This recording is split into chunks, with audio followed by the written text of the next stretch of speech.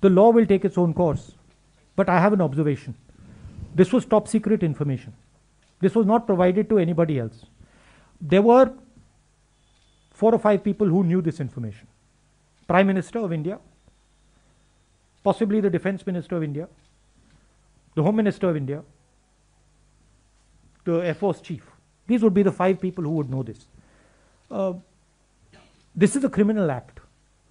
Giving official secret information to a journalist is a criminal act, both on the part of the person who accepted it and on the part of the person who gave it.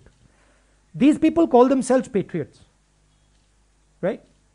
There's nothing patriotic about putting our Air Force at risk. There's nothing patriotic about taking political advantage so that our aircraft gets shot down, so that the Pakistanis know that our Air Force is coming, right? If Mr. Arnab Goswami knows, if it is on his WhatsApp, I assume the Pakistanis also know it. It's not a very big jump, right?